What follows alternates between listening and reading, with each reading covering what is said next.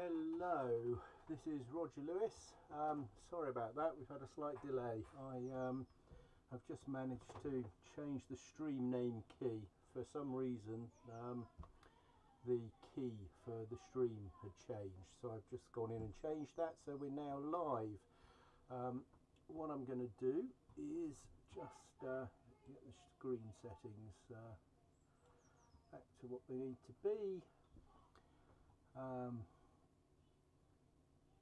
There you go, that's that. Then I am going to just give John a tinkle.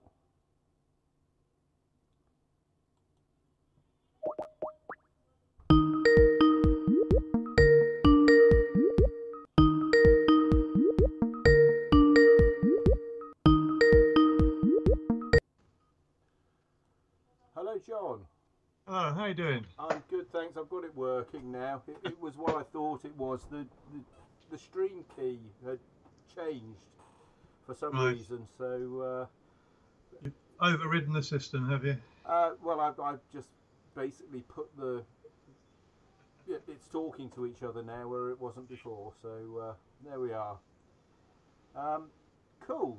Well, this records as we're going along anyway, so Right.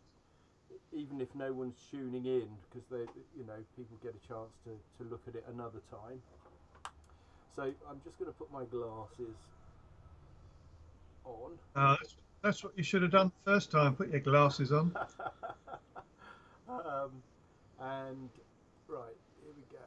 Now I have got here some questions, which actually I don't know.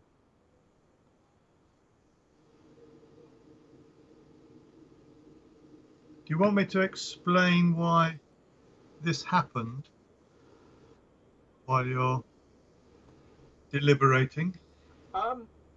Why we're having a Well, conversation, or why we're late, or what? No. Oh, well, I think why we're late is old hat now, isn't it? No. Just why you responded to the article that I had written, and why I wrote a 1,000-word article explaining what my brilliant idea was, tongue-in-cheek, of course, because free market capitalism has been around for rather a long time, hasn't it? And I know that the economists who will have responded to this will no doubt be interventionist economists, people who will want to do things. I know Richard HEARNE will want to disaggregate credit and direct all his newly created credit into wonderfully productive investments and manage it, which of course you can do without managing. Steve Keen, well, he'll have his Minsky solution to managing the economy and managing everybody, whereas the simple solution, if you really want to sort things out, is to get government out of the equation and build upon a system, the capitalist system, which is the only system which has ever produced sustained growth. So if you go back through the 19th century, you'll see the Industrial Revolution, a great time. I came across a professor of history recently who said the Industrial Revolution was when the rich got rich and the poor got poor, which I had to correct and say, no, it was the period of time when the rich got rich and the poor got rich as well. And then you come into this century, you can see countries like China and Russia who try and ignore capitalism, and you can see what a collapse that was. So what do we want? We want capitalism to work properly, and that means improving upon it all the time. So my concern was to just reintroduce us all to the capitalist system. Right, okay. And so what you've just outlined there, John, is this log that you did, which was Free Market Capitalism, It's Their Future, which has the spaceship, well, with a space shuttle with people. My 4 grandchildren. That's right, I figured it was probably your grandchildren. That's it. So that was that blog, and that cropped up then in a Twitter discussion we were having. That's right. And previously, we'd had another discussion. You mentioned Richard HEARNE just in what you were just saying as by way of introduction just then. and you mentioned disaggregated credit, and this is where, I mean, I mentioned his Forrest Gump's theory of money comment at the end of your blog, which I think is that tickled me. I thought that was quite funny. Yeah. And so if we look at your blog, which there's a link. Well, the whole thing is, yeah, everything that I've sort of said in that 1,000 words is captured across my blog, but someone wanted me to put it all together just in a nice brief statement of how the world could become a better place. So that's what I did. It's obviously needs further explanation, but all the elements are there, and everything I say, I'm prepared to justify. Okay, and that's obviously now we're going to have our conversation. On the screen as we're talking, this on the right-hand side of the screen is you, and then I'm in the top right-hand corner, and because we were late starting off and all the rest of it, I haven't figured out how to put me in a big picture by you, which is fine. But I will what I plan to do, John, is to work through the list of questions and the introductory thing. So picking up on your introduction there, you've mentioned a few words such as interventionist economists, and your 1,000-word, what should we call it? It was an article, wasn't it? Someone asked you to put it all together. Article blog. Yeah. Article blog, whatever you like. Okay, so your blog has got these lovely tiles and the nice pictures. I like, I like this layout. I use this layout in my blog too. Like I say, I think we think a lot alike, but we do have some differences of opinion, which obviously that's the beauty of this kind of format, is we can just chat those through. So this is John's blog. In the description of the video, there'll be a link. There are links already in the preparation for this thing. And then this is the one, the free market capitalists. It's their future.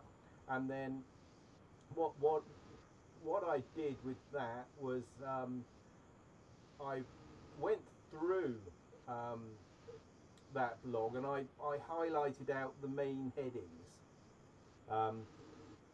in the 1,000 words, and then what I also did is put the 1,000 words into a word cloud, which comes up with the main words that you use, and that's quite a good way of. The words come out of context, but an interesting thing about that is that you mentioned the bank twice. The word bank is mentioned twice in 1,000 words, and both in the context of a central bank. Right, now there's a very good reason for that, and the very, very good reason for that is that they're not particularly important. Money is not particularly important. What you just need is some central bank that can manage a growth in monetary demand, which is steady and stable, shall we say, 5% a year. They can't do anything else. They can control inflation. That's about it. So they're not particularly important. They're a benign institution in some senses because they do no good, but they could do a lot of bad if they get the policy wrong. And one of the blogs on there explains how the Bank of England has caused enormous problems throughout the last century by making horrendous mistakes. So I'm not a supporter of the Bank of England, which is why it only appears twice. And it's unimportant, but it is the only macroeconomic management tool left, if you read my article, because I remove fiscal policy. I would quite happily have a fiscal policy which is no fiscal policy. Governments balance their budgets, and whenever they want to spend money, they raise taxes. Keynesian demand management, counter-cyclical policies, no evidence they ever work, and theoretically I can explain why they don't work. And we need to sort of then question silly theories like modern monetary theory, which wants governments to borrow money, spend money, because that's the only way that money gets into the economy, the only way that people will get enough money to pay taxes etc., etc. All very silly. So I want limited government, balanced budgets, and a Bank of England that just achieves an inflation target and nothing else. Right, and you put those points all in your 1,000-word essay, Yeah. And that begs 1,000 questions, if I may say. I mean, because obviously, in 1,000 words, you can't define your terms, for instance. So, No. You're a monetarist. That's that. You know, we talked about that earlier. You're John Hearne monetarist, not Milton Friedman, or not Hayek, not von Mises, but you're John Hearne, and you are a monetarist, which is a broad school. I think is that fair to say? That's correct. Yes. And as a monetarist, you are critical of the Keynesian school of economics, which again is a broad church, shall we say? Correct. And if I can just get your word cloud up for your tag crowd, and it's showing now. It's the first one here, and it mentions the thing it mentions most is government, but in the context of getting rid of it. That's right. I mean, I've explained it's got to be limited. Yeah. It doesn't mention. It does mention money, so that's quite good. And that obviously becomes then the question.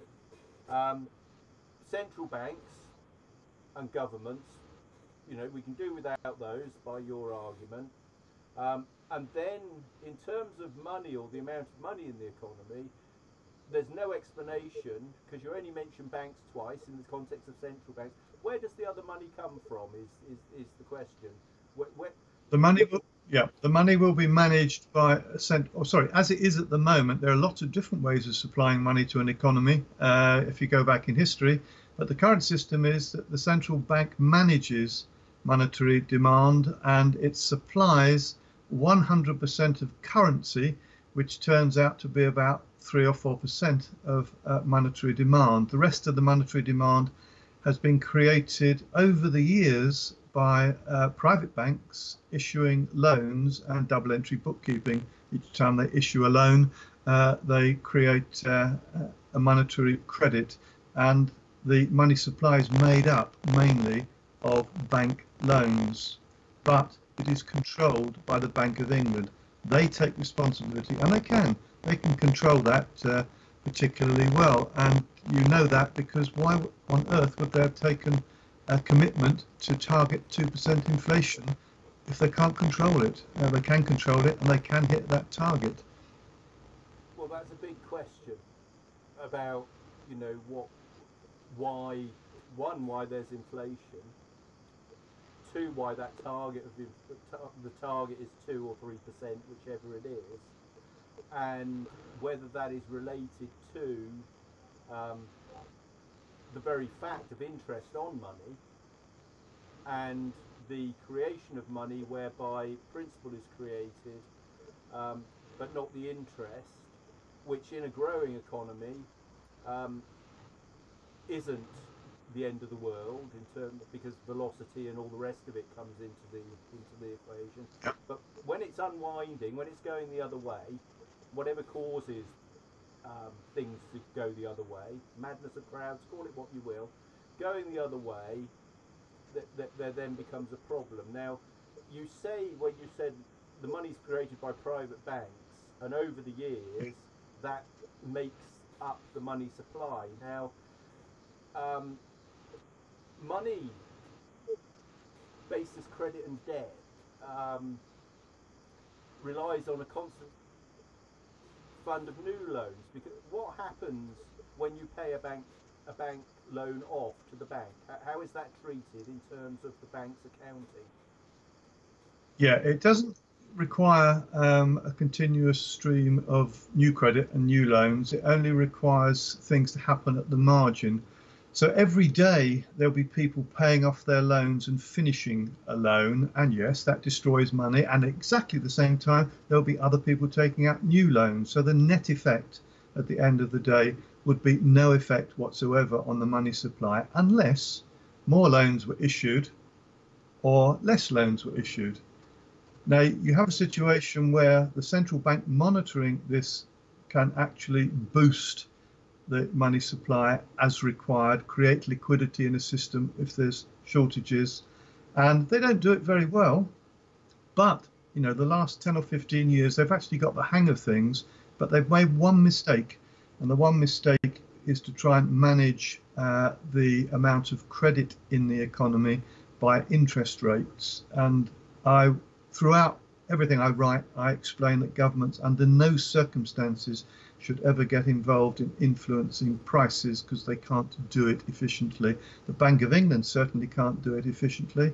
And there's an alternative. The Bank of England can create a growth in monetary demand, the required growth, without touching interest rates at all. They can just be left alone in the marketplace to bring together all the people who want to borrow money and all the people who want to save money. Okay, now, in terms of bank money created, so this is private bank money, let's call it private bank money, credit at interest, right? How much of that money that they create goes into what we would call Main Street or the real economy? You know, in America it's Main Street and Wall Street, and in the UK we don't have a similar thing, but it's kind of like the real economy, and then there's what I would call the financialized economy. We've seen a huge increase in the money supply, but people at the cash tills, there's a problem. There's a problem at the cash register, and therefore that seems to be a misallocation of credit, I would argue. Exactly right. And the reason that there is that misallocation of credit is the use of interest rates to try and manage it. What you've done is you've created a situation with ZERP and ZERPish policies where the attraction for anyone who's an investor is not to invest in productive investments and invest in new plant and machinery and new businesses, the real economy. You can make much more money just by flipping second-hand assets, which means that you cause speculative bubbles. There's a simple inverse relationship, something I can't get Richard Werner to agree with. He won't disagree with it, but I can't get him to agree with this. There's a simple inverse relationship between asset prices and interest rates. Put interest rates down low, asset prices go up. So if you're an investor, you watch interest rates going down, you buy into assets, second-hand assets, they will go up in value. And then you're told that this is just emergency. This is low rates for a short period of time. So you anticipate making yourself a little bit of money for a short period of time.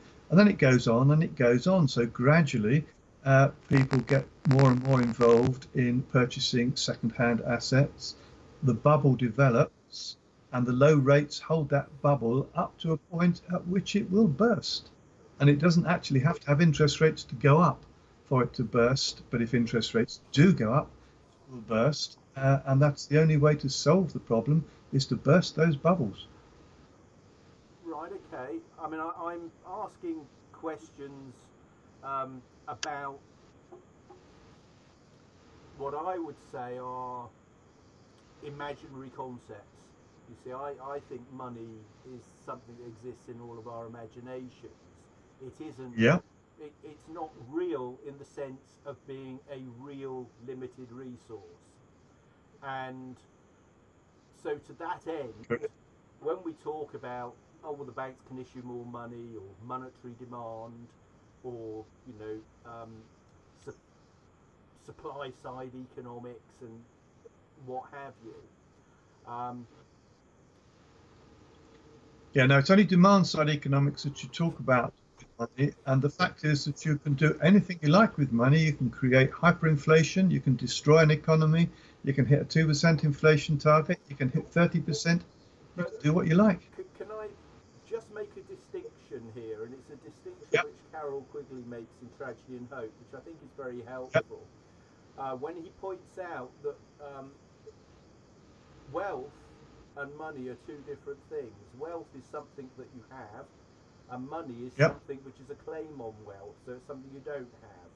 And that's where Frederick Soddy's little rhyme comes in, is that, you know, money is the nothing you get for something before you can buy anything.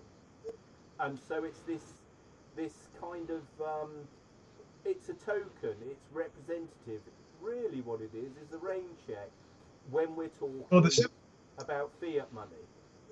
Right, the simple thing there is that wealth is just totally different from money, except for the fact that you measure wealth in money, and you can hold your wealth in assets which are very illiquid, you know, a house, properties of one sort or another, or you could hold your wealth in the form of money. So there is a demand to hold money, and that's still your wealth because it has value. It has value because it can buy other things. It's not value in itself. So that fiat money has no value in use, it only has a value in exchange. So you can measure your wealth, everything you own, including the money that you own. Okay, now in terms of measuring with money, Yep. I mean, how good a measure is money? Because there's lots of different types of it, and we've already mentioned inflation, Yep. and we've also mentioned that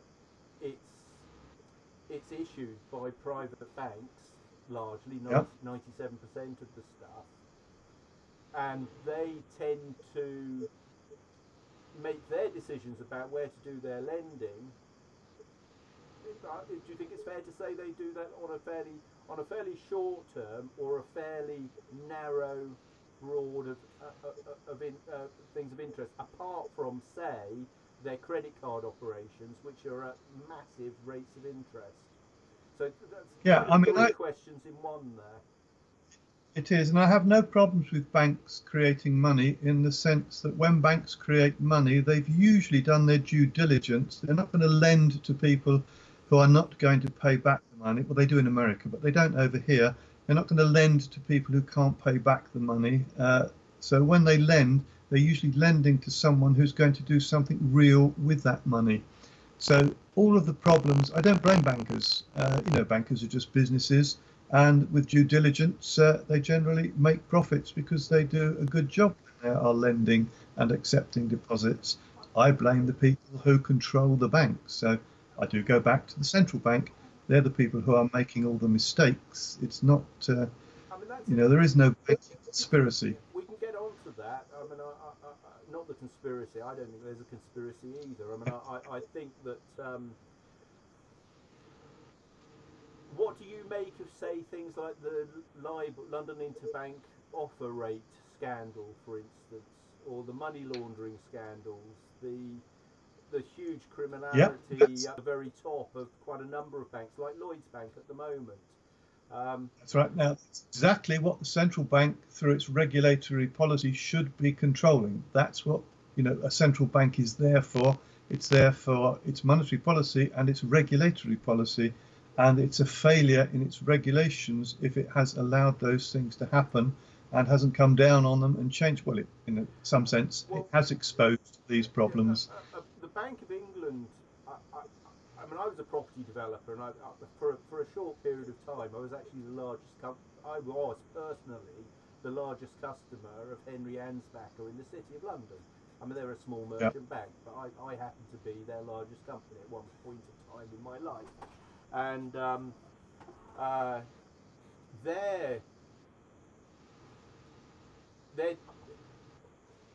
their regulations with the Bank of England dealing with a large customer as I was then, they took it very, very seriously. It was a very serious thing. I used to bank with Coots as well, and it was the same. They're into relationship banking, and they take it very seriously too.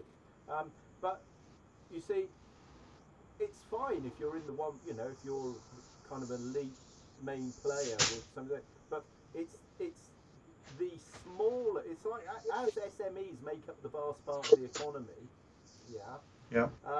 it's also true that smaller transactions, which add up to larger ones, actually make up the bulk of, or do they? It's a big. They add up to something quite big. So things like slicing and dicing and packaging up mortgages in the subprime crisis, right, Yeah. was made by basically lumping together a whole bunch of stuff, Yeah. labeling them with top tier sort of AAA rated stuff, but most of Yeah. it was complete junk. Averaging that Yeah. out, getting the quants to look at it, and the quants are kind of saying, well, probabilistically, based on this curve, everything's going to be all right. And of course, it all blew up. And it wasn't just in America; that happened in the UK too. The That's right. Now, what you're pointing out, sorry to interrupt, what you're pointing out there is the one area of banking that does need to be investigated and controlled, which is now what we are talking about, and that's proprietary trading. And I'm quite happy to. I was not happy with the Vickers report separating retail banking from everything else. Lots of banking is very low risk and no problem whatsoever. What I would do quite clearly is separate proprietary trading from normal banking business, which means not allowing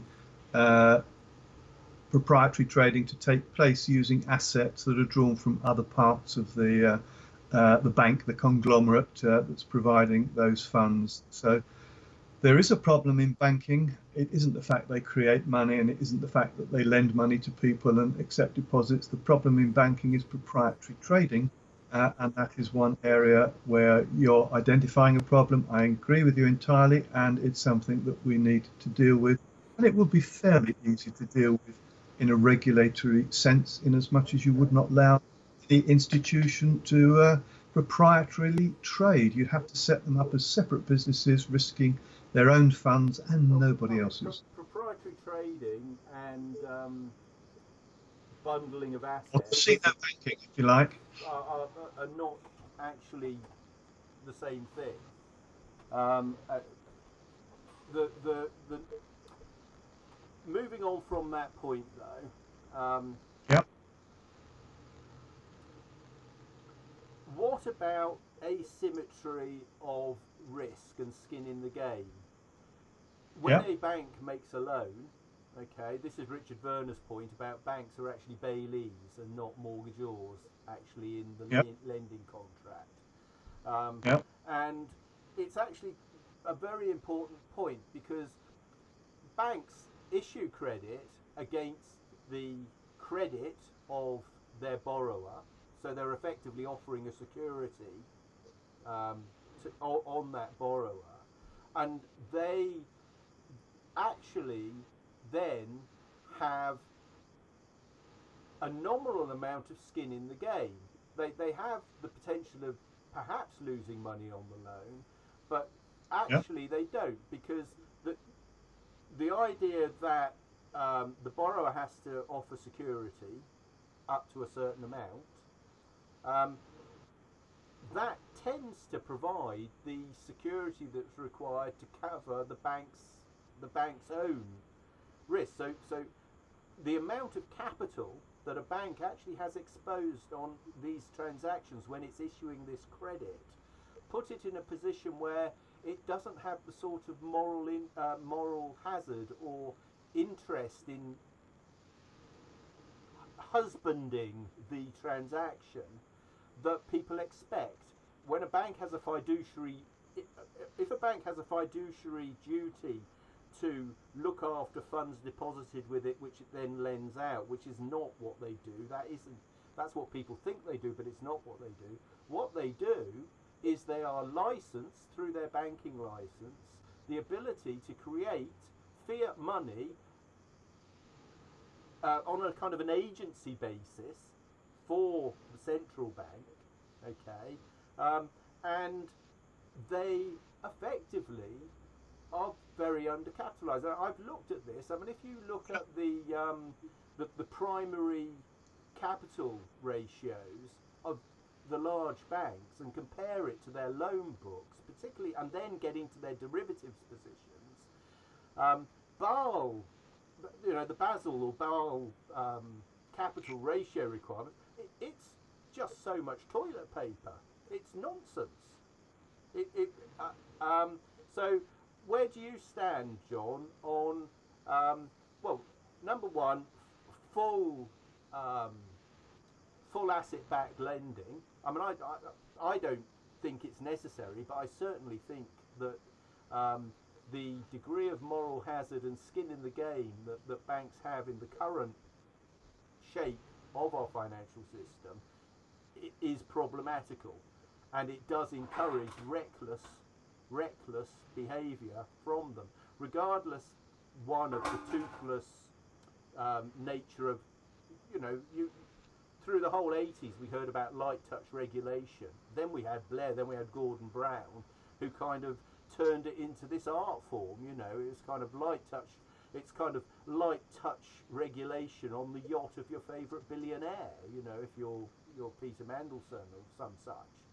So this is the point about by your model of the economy, where private banks issue the money. One, where's their skin in the game? And yes, Rasmus, I'm sorry, mate, I'm busy. Where's their skin in the game? Should they have more? How do you deal with that? If we're going to do it your way, how can you set my mind at rest about that problem as I see it? Well, you said lots of things, so it will be difficult to answer all of them. Indeed, remember what all the questions were. But banks are in a situation where they don't actually understand that they create money. I teach lots of bankers, and one of the questions I say is, do you create money? Do you make money? And they go, yes, all the time. And they'll explain to me how they make profits. They don't understand what money creation is. And you have to remember with money creation that they are only creating new money at the margin. That money's been there before. That money is used again and again and again. And new money only gets created at the margin. They're not creating new money all the time. Will you explain to me what you mean by that? Because that doesn't make any sense to me. New money is only created at the margin. What do you mean? Right. Well, all that means is that if all bank loans today added up to £1 billion, and tomorrow there was a net increase in bank loans to £1.5 billion, then the net creation of new money is £500 million, whichever number I said. And from day to day, there is usually no money creation at all in a net sense. So going back to what I said to you earlier, if people come along and they're finishing their loans off today, other people are coming along and they're taking out new loans today, the net effect is the end of the day. At the end of the day, things will be not much different from the beginning of the day. And if at the end of the day more loans have been created than have been destroyed, you'll have a net increase in money creation. But there are limits on what banks can do. They're fairly well disciplined in what they do. And I have no problem with that area of banking. The area of banking. We have a distinct disagreement on that point, we do. Which we won't resolve. But perhaps when we go through some of the other points to get through them, because we could talk about that one for weeks. That's right. We better move on, haven't we? Yeah. We'd better move on. So, in your essay, if I get down to it, this. Do you want to know what government should do in my economy where I limit them? Well, I think if we get to the headings that we've got here, we can take those points time at time. I mean, I've put all the points down here. Yeah, I can't read them from here, but you pick them and give me one at a time and I'll answer them for you. Right. So, in your tag crowd, okay, the top 5 things that you mention are economy, economics and economists. You mentioned them 19 times. Government, you mentioned 12 times. You mentioned income, private, and management. Okay, those are your Yeah. top things, and people can find those words and go and have a look at the context that they're mentioned in. You mentioned Yeah. banks twice in the thing of the thing. Then you make this statement. As we've removed fiscal policy from macroeconomic management of the economy, the only macroeconomic requirement will be for the Bank of England to maintain 2% inflation rate without manipulating interest rates. This will require quantity of money on money management on their behalf. I think that's of money management on their behalf. And I've said, Yeah. well, how do we keep track of the components? And an economy isn't about money, it's about resources, really. It's about people, resources, and capital. And Yeah. as you say, money is a measure of wealth, and real wealth is basically capital, land and plant and machinery and buildings, Yeah. resources, like so that's like materials, like iron ore, timber from forestry, widgets, if you will. Yeah. Um, then there's labour, so there's workers and all of these things. Now, um, I mean, it doesn't Yeah. matter. You don't. You can have all the money in the world, but like the old sea prophecy says, when you've polluted all your water, when you've chopped down all your forests, and you've got rid of all your topsoil, only then will you realise you cannot eat your money. And that of all things kind of shows, money is.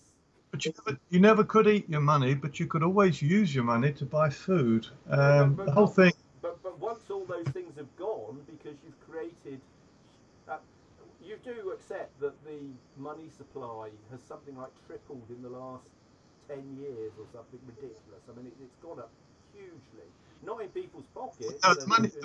No, the money supply hasn't. Currency has. So the amount of base money in the system has increased very rapidly. The money supply has only increased at a level determined by what you look at with the rate of inflation. Well, So look at the rate of inflation. You know what's gone up.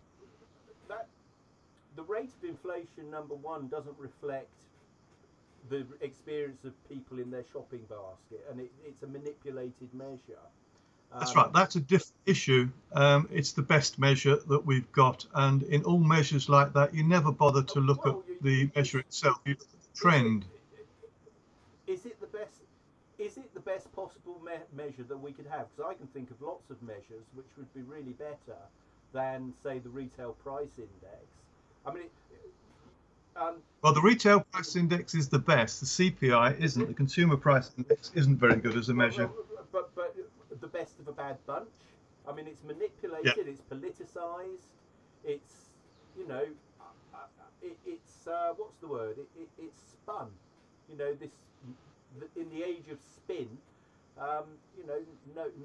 No top is left unspun or gone over. Yeah. It's difficult to manipulate it in a system that we're in because there's a basket of products which are available to anyone to go out and measure, and there'll be other organisations looking at things. There will be people taking bits out of the basket and say, we look at that bit of the basket and it's actually gone up more than that bit of the basket. Ideally, if you want to measure inflation, you measure every price of every product that's exchanged every minute of every day. You can't do that. So what do? You select, and you select a number of things and make a measure. It's imperfect, and I have no problem with that. Just make sure that when the trend is that that's growing a little too fast, make sure you cut back on the rate at which you allow your economy, your money to grow. When it's not growing fast enough, then you can expand it a little far. The Bank of England can do all that. The Bank of England can hit very close to a target. How you're saying they should do less, but they should do this one particular thing. Yep. And it's their fault that 97% of the money that's been provided by these private banks is somehow their fault as well. No, it's not a fault. It's not a fault. Mismanaging it is the fault. You know, the fact that there's 97% of money created by private banks over the years is just a historical point, if you like. They never knew they were doing it. It's just a fairly simple system which created sufficient money to allow economies, real economies, to expand. You want monetary stability. You want prices to be stable, and then you wouldn't have any bother. All the time prices are volatile, that's when you have a problem. Well, I think that it's a mistake in logic to talk in terms of monetary stability and to talk about the economy as a monetary object. I think that's a mistake, and it will lead to compounding errors, simply because, number one, money is a variable, you know, which measure, it isn't a measure at all. Yeah. So that's it's no good as a measure. As a means of exchange, it's absolutely bloody brilliant. You know, money is great for that point of view. But the measure side of things is what does one wish to measure in an economy? You don't need to measure the money. What you need to measure is the output of an economy in terms of the necessaries of life and the luxuries of life. And then we get into a whole bunch of discussions then of the difference between value and the difference between price, yeah, and the difference. We can bring this out, I think, quite helpfully, because I did like your definitions of small government should be clearly focused on buying the public good, supporting the merit good, and well, taxing the dismerit good. Yeah. Now, can you unpack that for us? I mean, I did sort of get the definitions and put them into the blog explaining it. But yeah, chance then. A chance, and I'll do that because there are certain things that government has to do because nobody else will do them, and that is the public good. The public good is a very precise product. It's that product that we all want and none of us are prepared to buy. It's called non-rival and non-excludable. So it would include things. The simple textbook example of that is always street lighting. No one will buy street lighting. They'll put lights outside their own doors so they can see to let themselves in, but they won't put them out in the streets for everyone else's benefit. Now, law and order is exactly the same. You all want law and order. You're not prepared to pay for that. So that's the one reason that governments should tax you, to take money away to provide the public good. And some economists will say that's all. They shouldn't do anything else. No, I don't go that far, because I do think there's a responsibility on government to deal with education and to deal with health, the two merit goods as described by economists. So I want some government involvement in the provision of education and health, and I'm quite happy to have a national health service with limited targets, an education system. I'm quite happy to have an education system which is a state education system. I know what the best state education system is, and you can run those alongside private health and private education. I have no problems with those things at all, and no more. I don't want government to do any more than that, and that means shrinking government considerably, saving enormous amounts of money which just get released to the private sector of the economy. And financing government, taxation could be very simple. As I say in this piece, you can scrap all taxes. You just have a VAT, an excise duty that you can add on where you wish to penalise demerit goods. So you want sweets and chocolates to be more expensive and you want alcohol to be more expensive. And you can deal with the demerit good in that way, and you can raise all of your, never tax wealth. Taxing wealth is a waste, and wealth is actually unimportant. What's important always is income, and income is the thing that you tax. Hold on a second. Did you just say wealth is unimportant and what's important is income? Yeah. Yeah. You want me to expand upon that? Well, I think it would need some explaining. Have you fallen off your chair? Stan is very busy. I'm live streaming. Yeah, hold on a second when I just go and have a look what happened. I'll entertain people while you've gone, shall I? Because Roger wanted to know the difference between income and wealth, and the reason that wealth is not particularly important is that there will always be an uneven distribution of wealth. Your living standards depend upon your income, and what is a capitalist system which actually increases equality of income, not inequality of income. The very opposite of it doesn't intend to do that; it just does it. So if you want to become equal over time, you deal with people's income. That's an interesting hypothesis, if you like, but Yep. the empirical data actually does show that that's not what's been happening, certainly since the mid-1970s, where Labour's share of income has fallen. It's stagnated at best and fallen mostly in real terms. And the share to the firm sector, particularly the very top of it, has gone up to a level which is actually beyond where it was during the Roaring Twenties, the Gilded Age. Now that's as far last time I looked,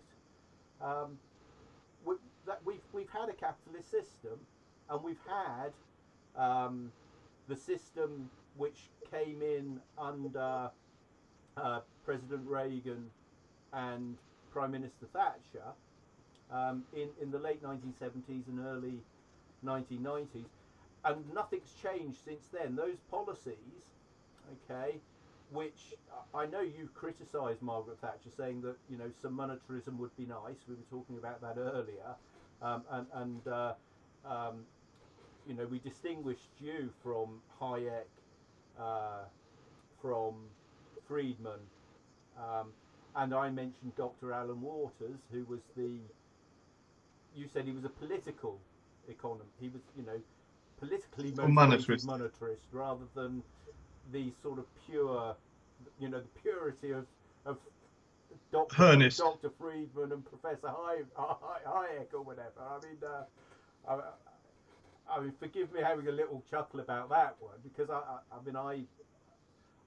I think that economics at a national economy level, and certainly more so even at a geopolitical level, so international economics and institutional economics, there's lots of different types of economics, as you know, and it can't be economics if it isn't political. I mean, even if a government isn't interfering, it's still, there is still political. And in this system, I wanted to ask you, democracy isn't mentioned in your 1,000 words, fair enough, but democracy, are workers just consumers on the other side of the production function? Is that all they are, or is there something more? I know, you believe that leisure, like as I do, is really important, and it's a much bigger part of life than i.e. work to live, not live to work, and balance and things like that. But your economic model, is maybe it's a merit good, and you put it into your merit good budget, as it were. But does the market? We've got demerit goods, and we're allowing the government to do that. What about the arts? What about the starving poets? Here's me sat here, starving poet. Where does where do I fit in? Am I a useless eater? What you have to look at here is I suppose 1970 you mentioned is quite a good year to start with, because things started to fall apart in the early 70s, and when you looked at limited government, it becomes more and more interventionist. There is more and more intervention. My model is concerned with creating economic growth. Economic growth is the only thing that will make us all better off and make us appreciate the arts and be prepared to pay high prices for poetry readings, etc. So when you have more and more government, you have less and less economic growth, and less economic growth then reverses the general trend, which is creating more equality, and causes people to start fighting for a limited amount of resources. And the real inequalities that have occurred have been probably over the last 15 years, certainly over the last decade, because ZERP has created a great imbalance. It gave opportunities to lots of people to earn lots of money when they had advantageous information, when they were proprietary trading, when they were dealing in derivatives markets. They could become very rich very quickly, and that has made the inequalities increase again. What I would have is a return to capitalism, which will start the trend going back to more equality. And capitalism, have no doubt, creates more equality of income. As I say, I'm not bothered about wealth. I couldn't care less. You couldn't care less how rich people are. And in many instances, it's quite a headache. It's a headache, rich, isn't it? Well, I have been. Well, was I fortunate? I mean, I once was extremely wealthy. I mean, that, you know, I was pretty much. At one stage in my life, I didn't know many people that were richer than I was. But you know, in those financial, you know, material Did you? terms. So Did you become rich? Did you become rich by doing very capitalist things? Did you run businesses, and did you provide no, customers with I proudly declare I was a useful idiot for capitalism and a useful idiot for finance capitalism.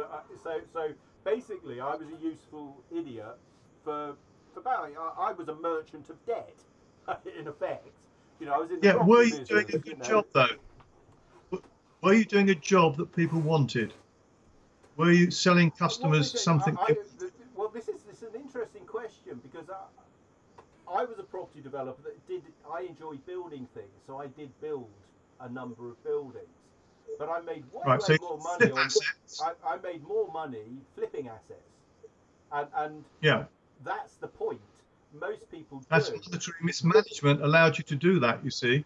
Well, I accept that, and I mean I've returned my wealth as Epictetus would have it. I mean, as it happens, I think it was confiscated by, you know, basically the government to bail out the criminal bankers who basically, you know, made a lot of really bad decisions and had basically um, took the money out of my back pocket to make up for their thing because it's the real stuff, the real.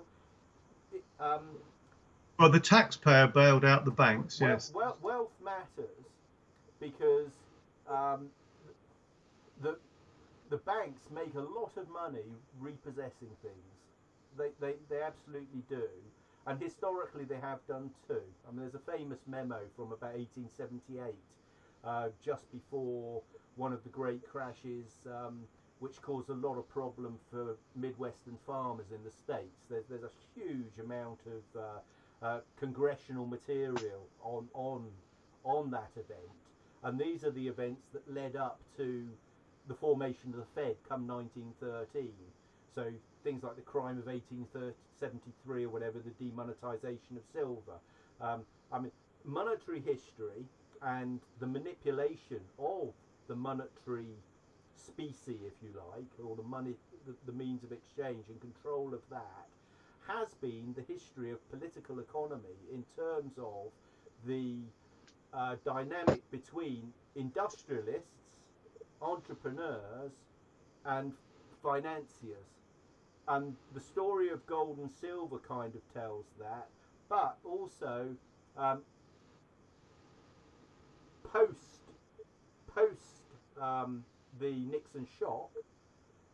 And so when you say all went pear-shaped then because it became more interventionist, I would argue, is it more information? Was it that there was more intervention, or has it been the ability for bankers to, produce this 97% of money, which, I mean, in our Twitter feed the other day, Ricky Newins posted the thing about, the famous Rothschild quote about,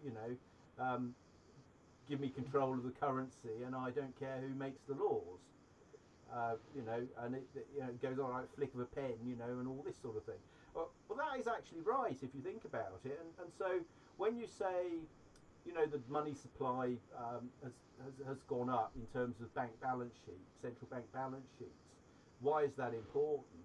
It hasn't allowed entrepreneurs or SMEs to increase their businesses. They've been continued to be robbed by banks like Lloyd's.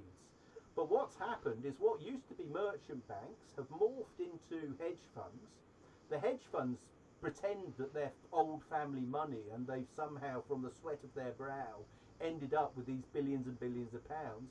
It's all off balance sheet debt, off the balance sheets of the big banks. And this is the problem. Most of the money is created by 5 huge multinational banks. There aren't small banks doing this. One, with skin in the game, and 2, that have to look in the eye people they know and socialise with people that they're actually robbing. So that's the skin in the game and the asymmetric moral hazard aspects of that private banking. Now, it can be different. It could work the other way if the people running these things had an ounce of ethics. And so, in terms of big government, you talk about big government and central banks, but you don't mention how very large combinations and capitalism's tendency to monopoly under finance capitalism. You don't go there, but that's where we've been going. I mean, no one sent me the memo saying that we're not currently living under a capitalist system. I mean, if you criticise the current system, you're considered to criticise capitalism. I mean, if you say you're anti-capitalism, that's slightly more problematical, because there is, if you look in the history of capitalism, there's something like 30 different species of it outlined. So, not many people would say I'm for mercantilism, which is basically a very sort of aggressive form of state monopoly capitalism. And what we have at the moment, John, I think we have fascism. I think we have got state monopoly capitalism. But that takes 2 to tango. It's not just the central banks and the bent politicians. It's also the corrupt bankers. And it's all the same thing, including the big private banks. I've written them down this time so I don't miss all of the points that you're making. So there are 3 things to say here. One is, there's a rough rule of thumb that anyone who gets their hands on a printing press, whether it's a monarch, whether it's a government, whether it's a central bank, will mismanage it. And they'll mismanage it because there are considerable advantages to them of mismanaging it. So all of the problems that we do face, I go right back, it's the central bank that has done it. The idea of criticising capitalism for all of the problems that we have is actually more and more government intervention creates more and more mistakes. More and more mistakes are then blamed on something that isn't government. So it's capitalism that does. So we need more government. So there are more problems. So we need more government. So the problems are created by government. That's why I want to limit government. The problems are not created by capitalism. Capitalism is imperfect. What about limiting the size of corporations? Yeah, I'm quite happy. Aren't they So just a private kind of government? That's the third question, where you mentioned monopoly. I'm all for rules and regulations to keep markets competitive, make sure that there are lots of players. And if it's natural that something, because of significant economies of scale, is going to become a very, very large player in an industry, and shall we say the only player in the industry, then the public good is for government to offset their power. And I suppose the off word illustrates where you've got a large organisation, you can have off rail, you can have off what, you can have, well, education, Ofsted, but we try not to talk about them. You can have off things actually trying to balance the power. Now, you know, and I know they don't do a very good job, but they could if governments concentrated their attention on doing the things that they can do, not interfering everywhere in the economy. Well, let's talk about your tax Yeah. thing then. My reverse income tax. I mean, the numbers, I think, were pulled out of a hat. Yeah, they're pulled out of a hat, and I don't really want to talk about those. What I'm interested in is you suggest that a reverse income tax, which will provide a dividend, which is a guaranteed basic income, and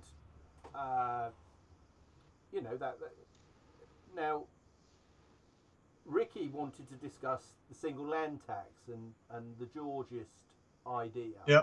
Now, bringing that up to date, when we're talking about large combinations and monopolists, you'll know as well as I do, in the 1950s there was a lot of antitrust regulations in the States, and they broke up a lot of big monopolies. And that isn't what caused the problems for the American economy in the 70s and 70s and 80s. Correct.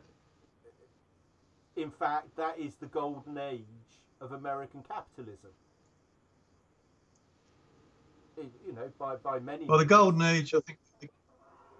Yeah, we're going to go back probably to the century before last for the golden age of capitalism. It's got worse and worse with more and more intervention. You're talking about the. Are you talking 19th century? You're talking about the Victorian period. As a golden age of capitalism. Yeah. With little government intervention, so things grew very fast. Economies grew fast. Poor people became richer, and so on. Well, that's. I mean, I come from a mining background. Okay. And my grandparents were born around the beginning of the 20th century, so late 19th, early 20th. So like my grandmother was born in the 1900, right? Yeah. No, that's my mum's mum. But they were all born around that time, my four grandparents. And my two grandfathers were miners, and they're before them miners. Now, to say that miners in South Wales were less poor than they would have been under an agrarian system, and the story of people coming off the land and going into factories. This is the dark satanic mills. This is Jerusalem. This is Blake, and the dark satanic mills isn't a metaphor for the devil sort of being against Jesus or something. That's a metaphor of the horrors of laissez-faire capitalism, and you're calling it a golden age. Exactly. Yes, but it's not. The horror is looking back to periods like that. If you looked from where people came from, was absolutely appalling. Was it higher? Yeah. So did infant mortality get worse and worse during that century, or did it get better and better? It depends. It got better and better. No, it depends which communities you look in, and things only really began to improve when national health insurance stamps came in, which was something Lloyd George, the first Liberal Welsh Prime Minister, introduced when he was Chancellor of the Exchequer, and that wasn't until the 1918s, 1920s.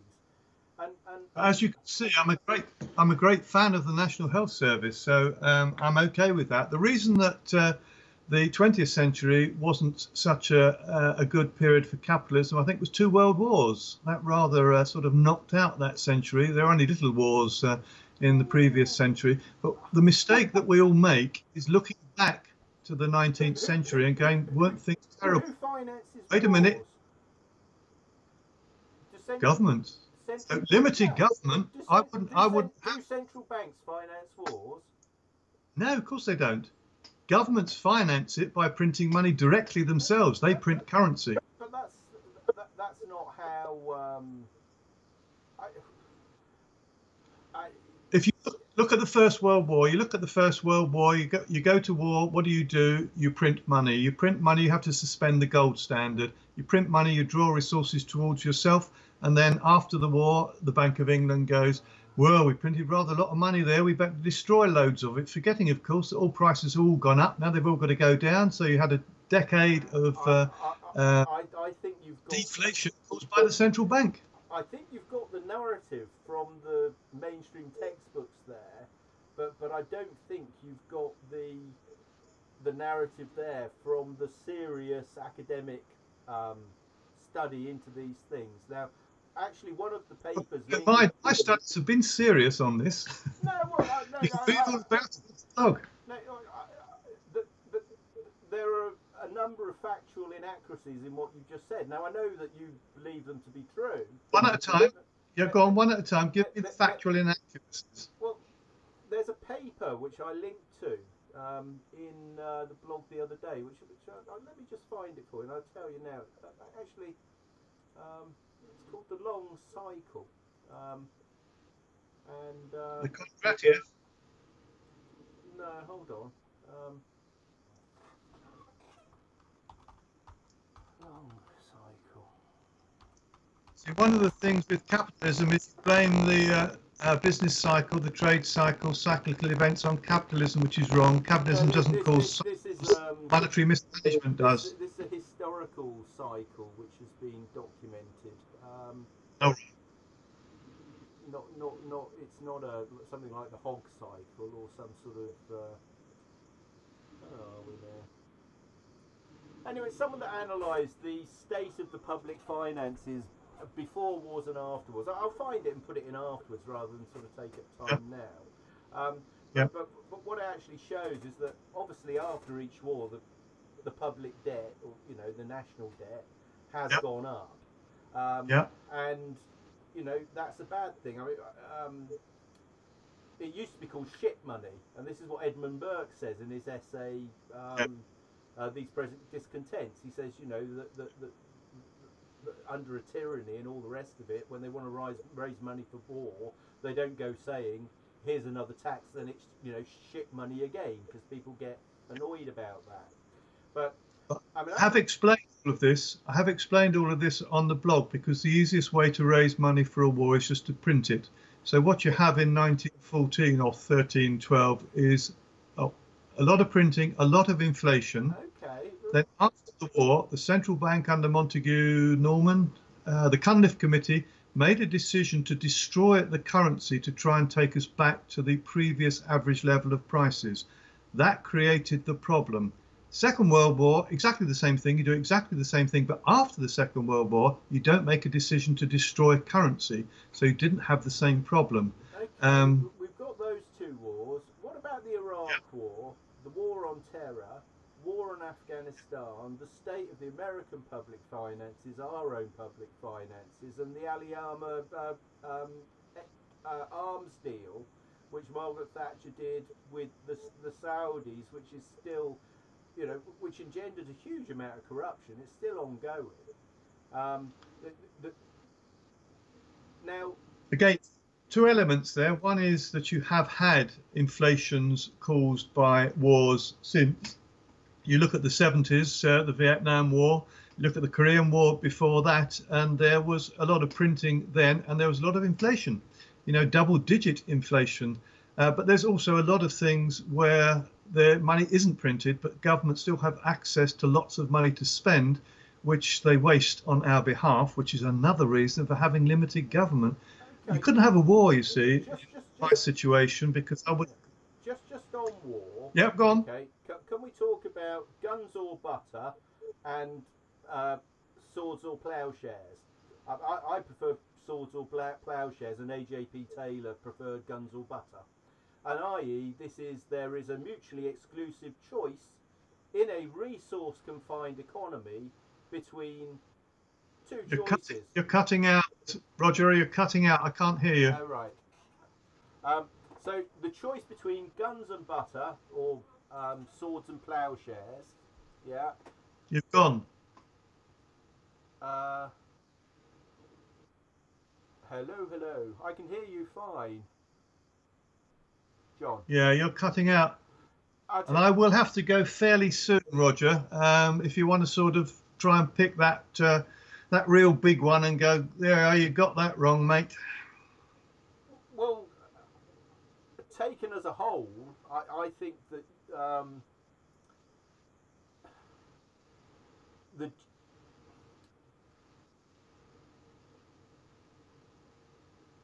the criticism of the current system, okay, I don't think can be directed just at government, just at banks, or just at private banks.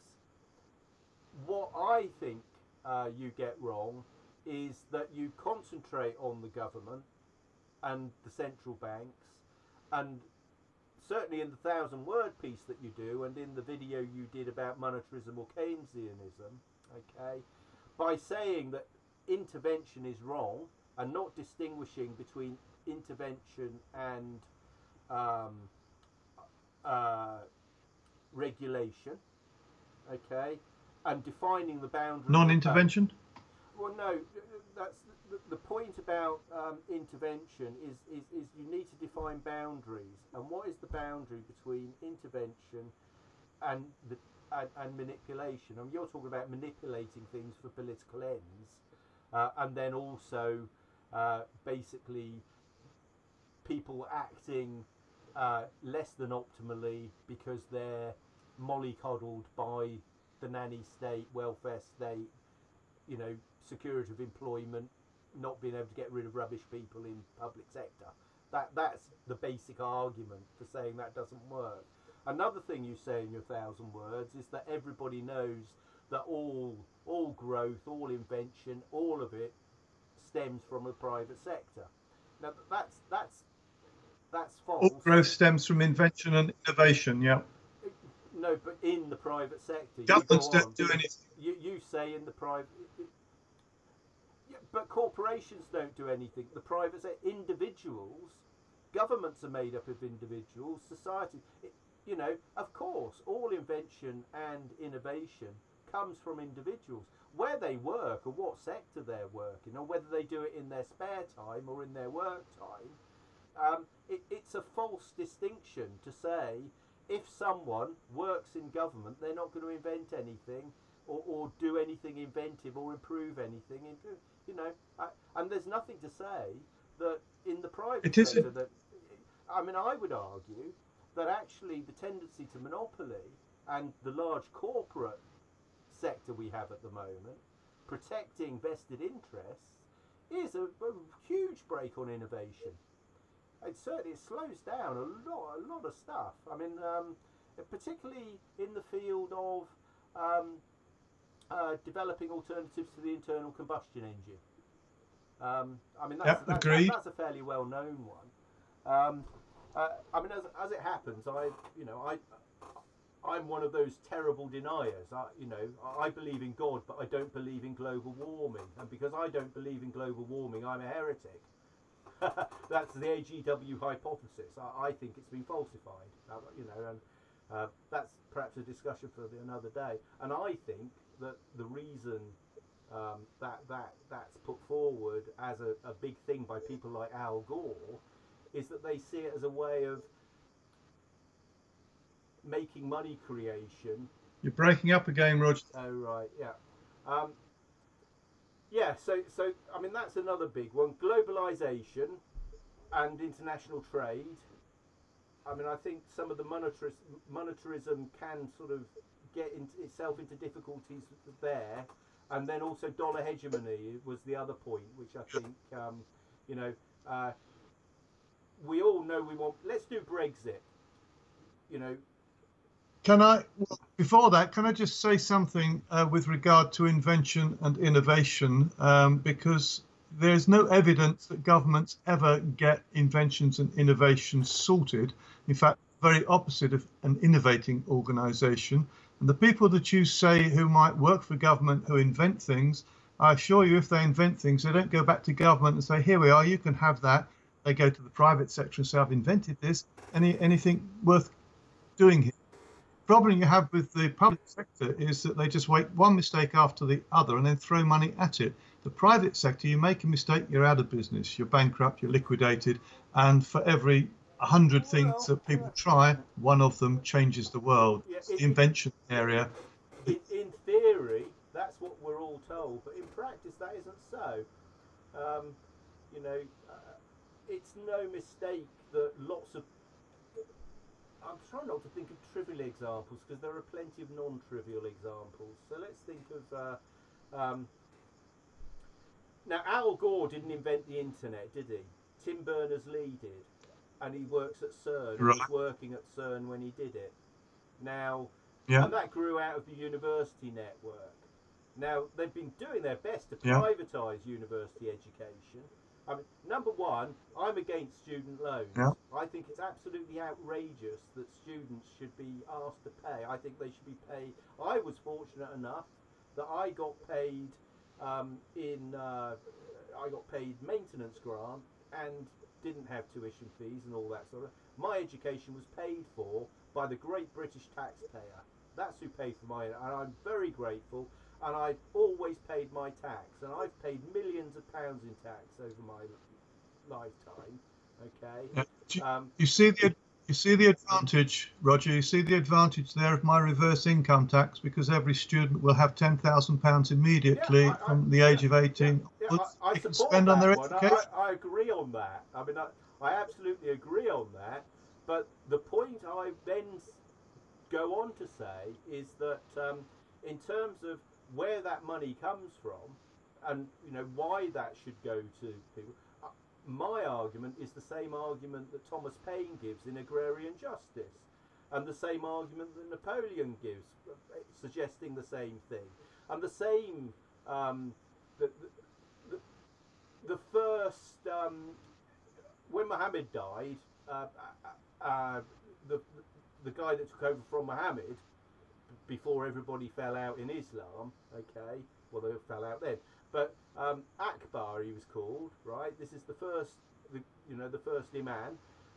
He advocated a private income, guaranteed income as well. And what it is that what they basically saw is that if you're going to have such a thing as a state and such a thing as a society and trading and commerce, right?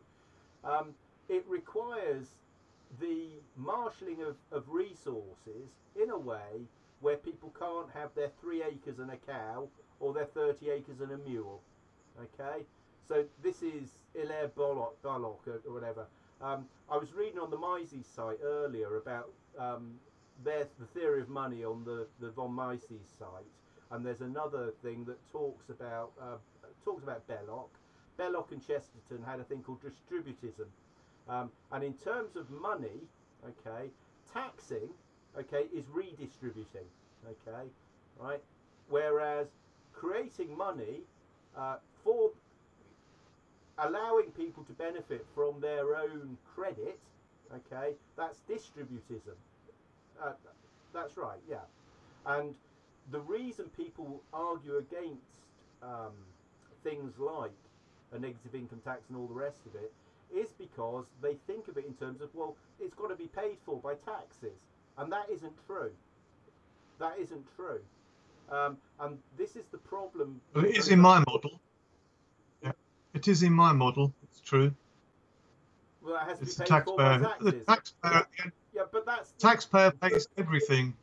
well, it's the taxpayer in the future that often pays a chunk of it. But when a government take taxes off an individual, I think they're stealing a portion of that individual's labour. And I agree with the, I think it's the 36th Amendment, which basically says that the federal government isn't allowed to tax individuals on their income, right? Well, in that case, you would have to say those individuals are not able to take advantage of the things that government provide. You know, the simple thing is government needs to do some things, and the individual needs to be taxed to pay for it. If you unpack your definitions, okay, and actually define your terms of reference and the boundary conditions, right? When a bank creates a loan out of fresh air and benefits from the interest and also the foreclosure if it's defaulted on, okay, right? But the person who takes the loan out also benefits, remember, not the bank only. Yeah, but the point is that the bank benefits arguably more so because they haven't put anything into the transaction. They're performing a service. Risk. But there's a risk involved. No, well, there's a risk involved. They're doing a job. My argument is that the service the bank provides is mispriced, and there is a level of overall GDP, if you use that measure, at which banking is still useful and adding value. But it passed that stage a long time ago, okay? So the amount, this is the abuse of the printing press. I agree with you. Yes, governments abuse printing presses, but so do private banks. And the private banks have been doing it since Big Bang. And I was going to talk to you about Big Bang, which of course was the deregulation of the city. And getting... That's right, that's because that's usurpish policies that have done that, Roger. So, Roger, I will have to pop off now. Can I thank you for the chat, because it's been interesting, and obviously you don't want to get me started on Brexit. We'll just have to hope that we go on March the 29th. We wait and see, but that could be talk next time, couldn't it? And well, you could let's do it again. put all these things in. Let's carry on, because it's, although it's only 1,000 words, it covers a lot of bases. Everything. And I think it helps to have a dialogue about these things. Indeed. So anyway, it's been a pleasure. A handshake. And you, sir. I'll buy you a beer at the imaginary bar, which unfortunately I can't. Cause I'm in Sweden and you're in Blighty. So. Well, I'm hoping Mr. Goldfinch will do that for me tonight. What I'd give to be able to join you guys. I'll raise a glass. Yeah. I'll raise a glass for you. Indeed, but good to talk to you. It's been a pleasure, sir. So thank you very much. Yeah. Cheers. Take care. Bye-bye. Bye. Bye.